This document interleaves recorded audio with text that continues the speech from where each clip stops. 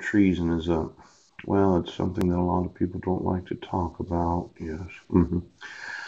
But at the Constitutional Convention, the framers carefully weighed the definitional scope of treason. Yeah. Um,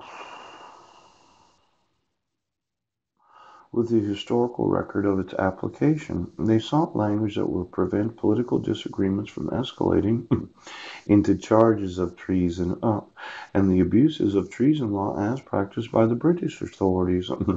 The Constitution's Article 3, Section 3 confines treason to levying war against the United States or adhering to the enemies, giving them aid and comfort.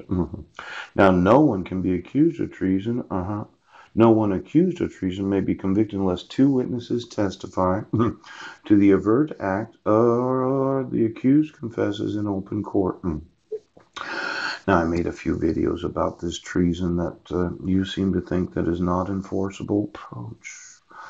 Let's say that you're running for office today. You're spending so much money to get elected. Ooh. And then the Secretary of State decides that you are going to take office when you have intentionally obstructed my rights, the rights of my family, and the rights of really the American population to have you do what you've sworn. Now, I think it would be treason on the part of any Secretary of State to have knowledge of child abduction, kidnapping, and violating the civil rights of American citizens. The fraudulent arrest where I was in Ennisquim, Washington on December 31st. Yes. The fraudulent arrest where I wasn't in Brennan, Washington on June 16th of 2017. Yeah. Every time he made me go to court and have a mental health evaluation where my arrest record was expunged in 2012. Yes. And then for some reason, somebody thought, well, we're going to allow them to get away with issuing a dissolution of marriage where the actual father of 5 sons was not given. Well, you can't take the children of American citizens. So it takes 2 witnesses or an open confession in court.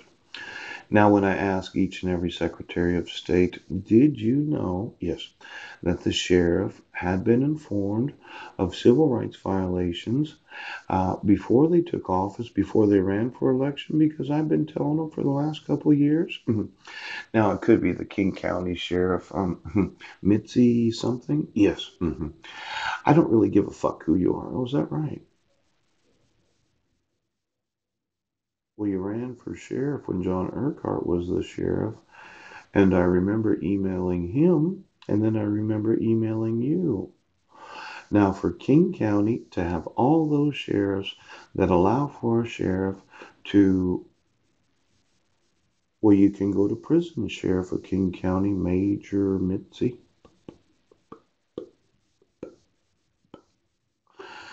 Both you and your wife can, as well as the Seattle mayor. Now, I've emailed the City Council of Seattle for the last 2 years, yes, and I know some of them are no longer there, yes. But each and every day I've documented lawsuits about how my rights are being violated.